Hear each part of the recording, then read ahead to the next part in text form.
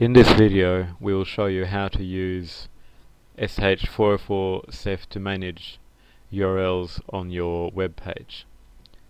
So first we go to Components and Sh404sef in order to arrive at this control panel.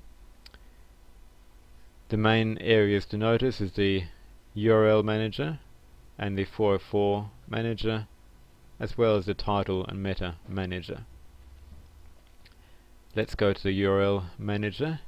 Here is a list of current URLs. You might notice that some are not suitable for you. For example, this one has got a typo in it. So let's change it. We click on it and we will change it to manuals with an A and save and close. What will automatically happen now is that there is a redirect created for anyone going to the old URL with a typo. They will land on the new URL that does not have a typo.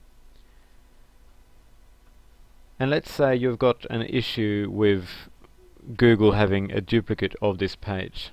We'll click on it again, and under aliases you can enter pages that should be redirected to it. So let's say you've got a page called ID 10, and perhaps you've also got a page called ID 20 that is showing up in Google searches. Now by adding them here line by line in this way, anyone who happens to go to the wrong URL will be redirected to the new URL, and Google will also be informed that this is the correct URL to use. Now in the same area we can edit the meta titles, title and meta tag here, but this can also be done in the title and meta manager, where you have a complete overview of the pages on the website, and you can edit descriptions here in one central location.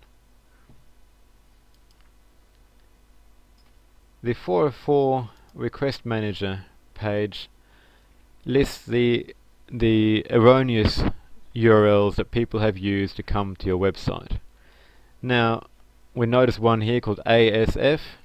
It's only been one time, so that means that somebody for some reason just typed in pct.com.au/ASF. Now I wouldn't worry too much about that. That was obviously a mistake. However, some of the other URLs here, like news, might be a more important URL, and you can then click here to redirect it to another URL. Perhaps it needs to be redirected to the newsletters page. You then select that page and click select redirect target. It's important that there are not too many 404s on a page, on a website, and if there are any around, that they are redirected to the correct pages. On the other hand, when somebody has entered a page like ASF, they should see a 404 page, because this is not a page you want to display on your website. So I hope this helps, and let me know if you have any further questions about how to use Sh404sef. One final note is that you can enable and disable Sh404sef from the control panel.